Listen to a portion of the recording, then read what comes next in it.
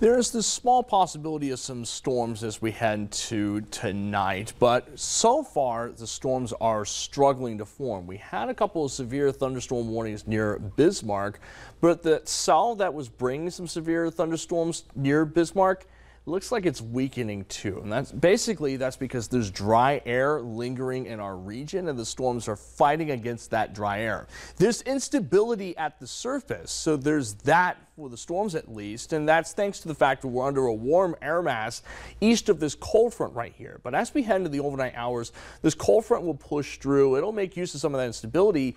So we could end up seeing an isolated severe storm as we head into the overnight hours. Most of the storm activity will happen on Sunday. Any storms that do form over the next couple of hours could have large hail, high winds associated with them. And speaking of tomorrow, we still have a marginal risk in place for southeastern North Dakota and most of Lakes Country. So isolated severe storms are possible on Sunday afternoon as the cold front moves into our region. So let's go over tonight first. Again, it looks like aside from an isolated severe storm in the northern Devil's Lake Basin, the threat is not as severe as was expected earlier today because, again, any storms that form tonight are having to fight some of that dry air. But as we get into tomorrow morning, more strong storms are expected to pop up in the Red River Valley, making their way into Lakes Country. So by around 5 to 6 o'clock, we could see some strong storms popping up in Lakes Country. So we'll be keeping an eye on that morning commute. More scattered showers and storms move through Lakes Country during the morning and afternoon hours. And some of those storms, again, could produce some hail and gusty winds. So we're going to be keeping an eye on tomorrow afternoon and evening as well. Summertime downpours are also expected with those showers and storms, which could end up causing some issues. It's not until Monday morning that we're basically done with the rain, leaving behind clearing skies. How much rain are we expecting tonight into Monday morning?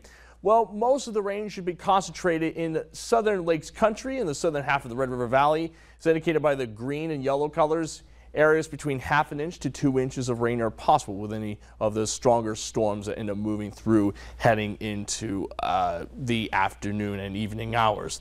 Well, what about the heat? One other thing we're looking at is the heat as we head into next week. Currently, as of tonight, temperatures are in the 80s, so it's pretty warm if you're heading out for right now, dropping into the low 70s tomorrow morning. Then as we head into Monday, we'll be in the 80s. Tuesday and Wednesday, notice this patch of red out west in the south moving into eastern North Dakota. That represents temperatures in the 90s for Tuesday and Wednesday. Thursday still in that deep red color, and even for Friday, much of eastern North Dakota and western Minnesota in that deep color, indicating temperatures in the upper 80s. So it's going to be pretty toasty as we head into the next few days. After Monday, though, we should end up staying dry for most of next week. I think only a couple isolated chances here and there for Tuesday and Wednesday.